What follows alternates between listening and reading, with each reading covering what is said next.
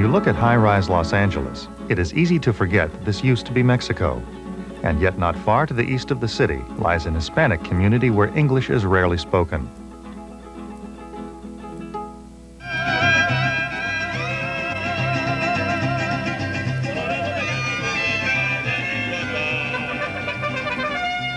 These people are proud to be Americans, but the Mexican culture is still very much alive here, and since 1988, the center of what some people call a miracle.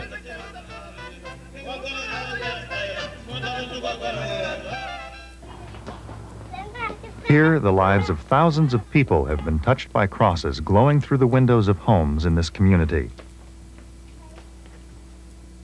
Dramatic changes in people's lives have been reported after they have visited these crosses, and many are claiming to be cured of serious physical diseases and mental problems.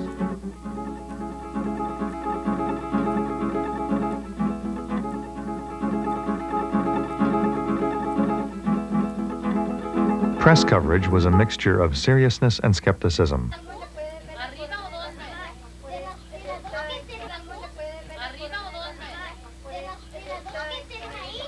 Television stations and newspapers reported only on the first 2 crosses, even though all of the crosses were inspirational to the people closest to them. On the 20th of May, by the light of a ray, a cross in a window is imprinted, and people are returning where it is appearing, and each day the miracle grows. I believe it's a sign. I really do. It's blessed us. It's blessed our home. Everyone that has come to see this cross, it's blessed them. I've heard miracles. I've heard healings. I know what it's done for me, my daughter, my husband, our marriage. This is the Vega family, all of them deeply affected by the appearance of a cross in their window. Cross first appeared on Memorial Day. My son went out that night. He came home around maybe 1 or 2 o'clock in the morning, and before he went to bed, he went to the restroom, and he came out screaming that we had a cross. And I told him, "You better go back to sleep, kid." I said, "You know, you're dreaming." And no, he insisted and woke everybody up, and we got up, and sure enough, there was a big cross in the window. When it first appeared, it was really like a big cross full of energy. You know, it lit up the whole restroom. It was really glowing. And it was just something to, just can't imagine, you know, when it first appeared, because we never had anything like that. Before the cross appeared, Lorraine Vega was bedridden with heart and lung disease and had given up hope. After they discovered the cross, her health was restored. And when that cross appeared, you wouldn't believe it. From day one, from that night, I didn't have to take any medicine. I felt a load just lift up. I just feel great. Lorraine's daughter Mindy considers the birth of her daughter Desiree a miracle resulting from the appearance of the cross. For bleeding continuously throughout my pregnancy. When I was 3 months pregnant, I had gone to the doctor, to the emergency once again for the 3rd time, and they finally called in 2 specialists and examined me, took testing, and didn't tell me what the problem was or what they thought it was at the time. They said that they would call me.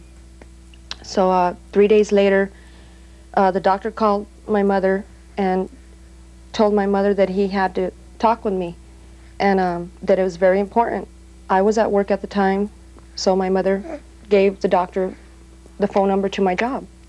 So he called me at work and he told me that they needed to see me right away within the next 2 or 3 days to talk about an abortion because they believed that I had a tubular pregnancy, and I was lost with words. All I could do was cry.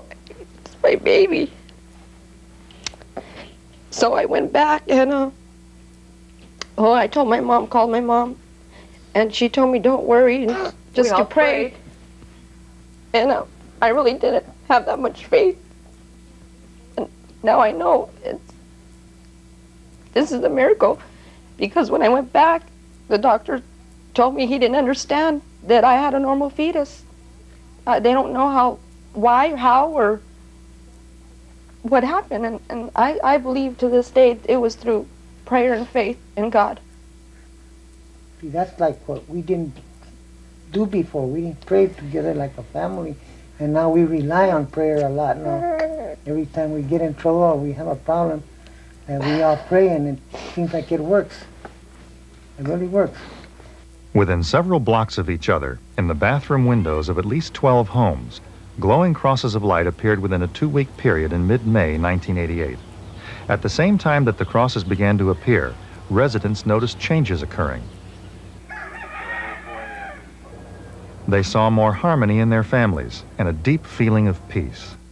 They noticed their children starting to do better in school, teenagers who had run away returning home, and troubled marriages reconciled. Senora Samaniego, who lives across the street from a park, has noticed improvements in her neighborhood since her cross appeared. Que en ese tiempo le digo que había muchas gangas. We used to have a lot of gangs and vagrancy and drugs, and the police used to come all the time. Now it's calmed down more in the park and there's more tranquility, and I've noticed a lot of change.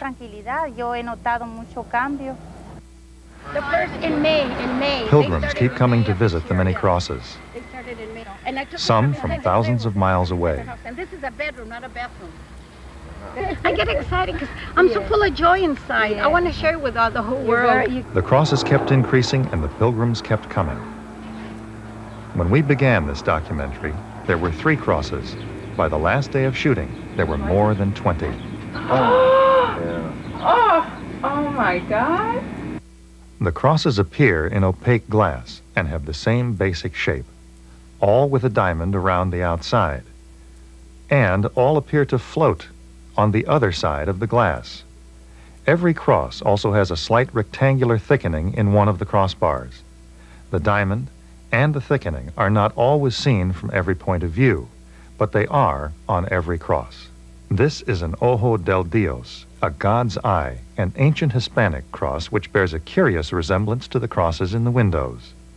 A single pointed light source is always on the other side of the glass when the cross appears. In most cases, it is a bare bulb. Other light sources also reveal the cross, a candle, or a flashlight, or even the moon. Standard opaque glass reveals this square shape. The glass in this window is the same on both sides, even purchased from the same glass company on the same date, but the cross didn't appear until 2 years later. We went to several glass shops looking for pieces of this same kind of glass, but the glassmen told us they had never seen a cross in glass before. We had samples cut of the same waffle-textured glass through which we had seen the crosses in El Monte. We tested each piece of glass with the same kinds of single-pointed light sources that we had tried behind the cross windows, but we continued to get only a square shape. Nonetheless, couldn't these crosses in the glass be just a natural function of the glass itself? This scientist says it is. Glass, if it was clear, would not cause any sort of diffraction or very little bit of diffraction. There would be some refraction, but not diffraction. But as you can see with this piece of glass, there is a pattern of lines and ridges on here. And so these ridges do indeed cause the light first to be bent or refracted, and then once they come on the other side of the glass, they interfere with one another. We can observe this by using a candle as a point light source.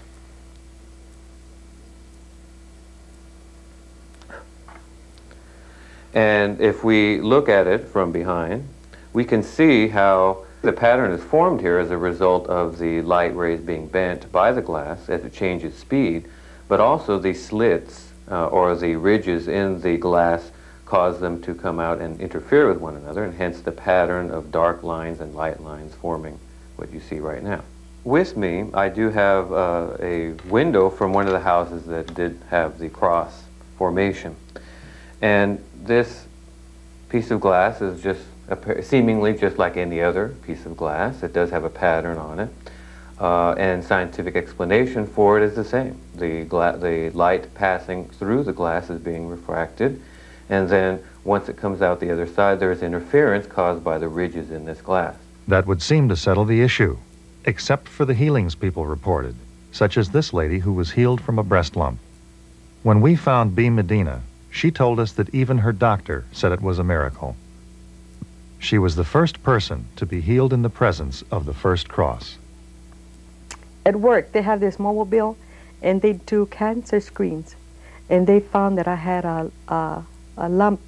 So I went to the surgeon. He says he wanted to have a ultrasound on my breast.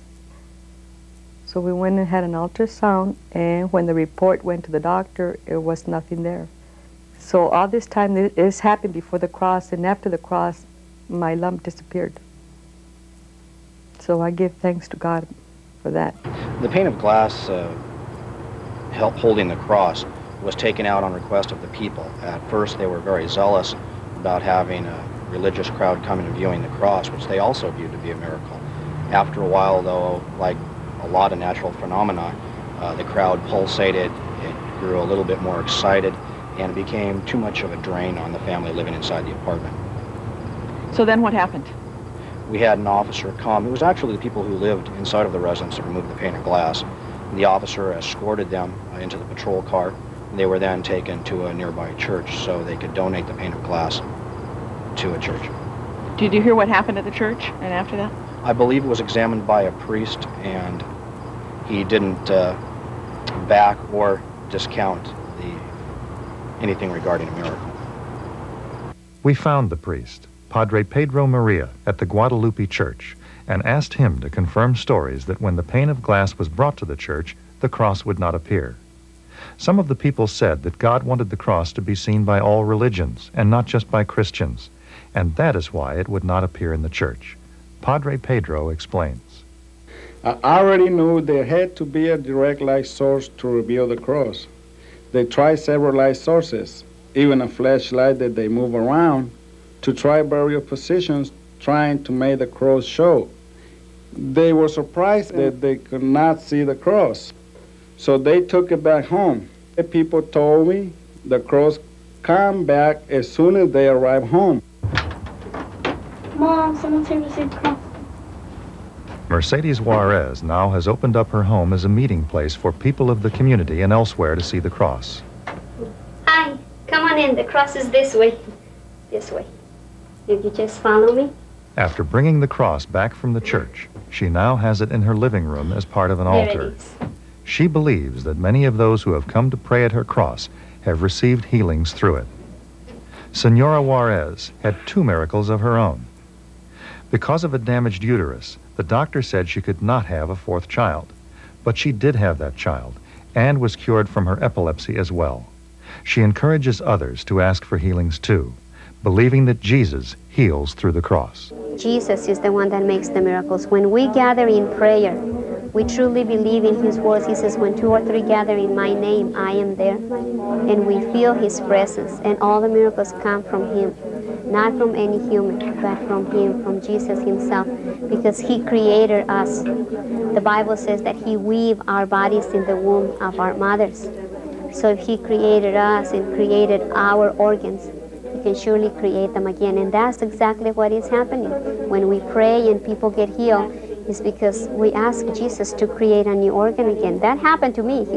He gave me a new womb, a perfect one. And this is the proof. We have this beautiful baby. And it's the same thing with other people that have come with problems, physical problems. People come to pray. Most of the people that have come to see the cross, they come with a need, usually a physical healing that they ask God for. Sometimes they also have moral wounds, I would say. And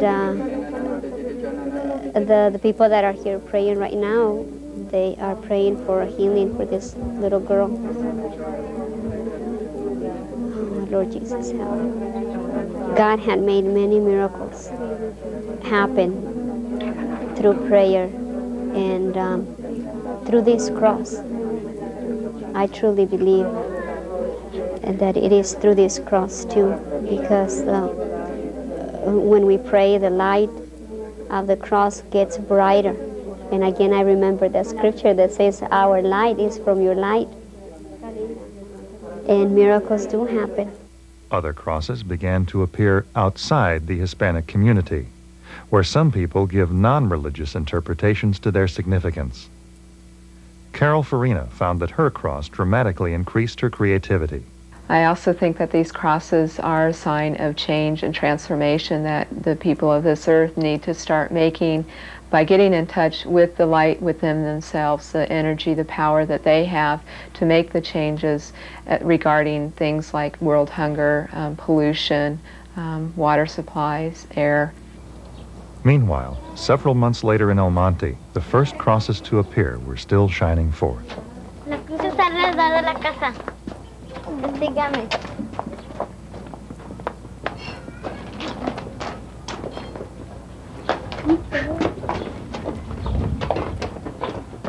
All of the families who have homes with crosses are very gracious about showing visitors around. Amongst the people in whose lives dramatic changes have been reported, many were troubled teenagers. We interviewed one of them near this cross, which she describes as having dramatically changed her life. Beautiful cross of light appeared in my mother's window during a very hard time in my life. And when I saw the cross of light, an amazing wave of joy and peacefulness washed over me. And it was then that I realized that I'd have the strength to make it through anything. Another girl I know of was so depressed that she tried to commit suicide. But a couple weeks later, she saw a cross of light, and she said, like me, it changed her life. She said that she used to be a real meanie and didn't want anything for herself or for anybody else. And now she says that she doesn't need a psychiatrist, she feels healthy, and she believes in herself. At first, people arrived in El Monte by the busload. Since then, rarely does a day go by that someone doesn't come to see one or more of the many crosses. Larry Smart was a visitor from out of town, and later saw a cross appear in his own home. 6 months later, I was awoken in the middle of the night, went into the bathroom, and I noticed a big bright light coming through the window, so I went and looked out and saw who had the spotlight on us. And amazing, there was a cross burning in the window. It looked like it was burning. It was a big glow, and I woke my wife up immediately. I said, honey, you got to see this. She went up there. She looked at it, and she said, oh, my God, and went back to bed, woke up the next morning and said, did I see what I thought I saw? I said, yes. And every night since, it's usually every night anyway, we go to look at it, and a lot of times I wind up praying to it. I don't know why I don't use drugs anymore. You know, it's God or something. It's the only reason I'm still sober. And I lost total craving, and that's what I asked for when I first saw it, to relieve my addiction to drugs and alcohol. And that obsession was immediately taken away. That's about all I can really say about it. You know, it's turned my life around totally. Other crosses appeared in San Francisco, Washington, D.C., and this one in Canada. Well, I was skeptical at first, too. I thought it would go away. I thought it's just a figment of my imagination, but it stayed there. I checked it daylight, and I checked it at night, and different sources of light, and it stayed there. And there is a great deal of energy that comes from that. It feels like a healing, peaceful energy. Doctors are reluctant to admit that non-medical cures happen, and much in the medical records lacks definitive proof. And yet this document prescribes corrective lenses that the patient never needed, because after praying to the cross, her eyesight was fully restored. The medical records of the people involved in this documentary are not what we would call provative in terms of what medicine considers proof. All of the people who have talked about healing have talked about healing of problems that we see go into remission by themselves. Some of them actually could be proven if we had new x-rays that showed the disappearance of the lump, for example, in the mammogram. But once the person feels healed, they don't go back to the doctor. In fact, oftentimes they tend to lose faith in the medical profession because they think, if there's all this power here, why should I deal with the doctor? Now, I was impressed basically with two of the healings that went on, and that's the one who was an alcohol and drug addict, and also with the teenager who was the usual obstreperous teenager who settle down and seem to have matured about 4 years in about 1 week. And then oftentimes, if the person believes something strongly enough, the person will get well. Indeed, most of the people who have come in contact with these crosses believe they are being deeply touched. Even though the people with crosses did not know about each other, they all had remarkably similar responses when interviewed. Whether people are religious or not, they all said the crosses bring hope for the world, the solving of humanity's worst problems, the end of hunger, peace on earth, and a return to the world of a Messiah who has been long awaited. The coming of the Lord is near, is very near. It's a sign from God. In the Catholic Church, one of the proofs of God's presence are miracles. We know of the signs, for example, of miracles that happen in Lourdes or in Fatima. And we find in Lourdes the experience of people who had been, and it's a small group of people, but people who had been told by doctors, you will not be healed. And they came and they washed in the water of Lourdes, and they were healed. I mean, they actually were healed. And this was done not just by prejudiced people in favor of this, but prejudiced people against it, people who didn't believe this could ever happen. I think one of the most important questions that each of us has to ask is, what would happen if the second coming happened while we were living? What had happened in my life? Benjamin Krem, author of The Reappearance of the Christ, says, yes, it is happening right now. And the crosses are part of Christ already making himself felt. We already are beginning to get reports from various places around the world. One, El Monte, outside of Los Angeles, yes. Crosses appearing in the windows. Yes. Is that connected to this? Indeed, yes. The Christ is manifesting a series of crosses of light all over the world. He said so many that no one could doubt that something extraordinary was happening. And as you know now, there are 12 in the Los Angeles area. And the manifestations of the Virgin, which are taking place all over the world, like at Medjugorje and Yugoslavia, yes. Got 25 at sites in Italy, in Ireland, and in Australia, and New Zealand, and all over Europe. And they are the signs of the presence of the Christ. The Messiah is expected now by many Jews. Rabbi Ted Falcon explains. There are two basic ways that the time for the coming of the Messiah is understood within some of the traditional circles in Jewish tradition. One is through trying to figure out numerologically on the basis of old texts when, in what year, in what era. And there are those who say, just as we talk about this being the Aquarian age, there are those who are discovering in the flow of the zodiac and the flow of various sections, segments of history, that this is the time when Messiah is supposed to awaken. There are others who look at various world events and say that it's through those world events that the indications of such a coming is to be announced.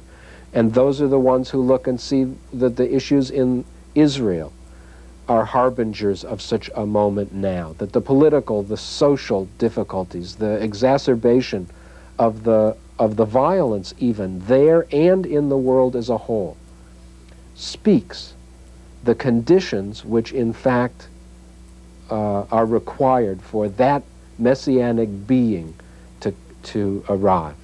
Muslims expect the Imam Mahdi. I was born and raised in a Muslim family, and Muslims believe that Imam Mahdi, which is the last of 12 imams, is a religious leader. He disappeared, and he is to appear again when the world is full of chaos, and to restore peace and bring good relations among the nations. And when a cross appeared to his family, Mohammed took it as a sign. I'm an electronic technician, so I wanted to experiment with light and see whether we have one on our bathroom window. So I took the flashlight in there and checked it out. Every time I got that funny looking rectangular shape on both of the windows, the left one and the right one. It was amazing. All of a sudden I get this urge to go and check the window again, the bathroom window. And I take the flashlight with me and go in there and I check it. sure enough, on the left hand side window, I had that cross of light when I threw the flashlight on it. I think that the one that the followers of all religions believe is coming back is here among us.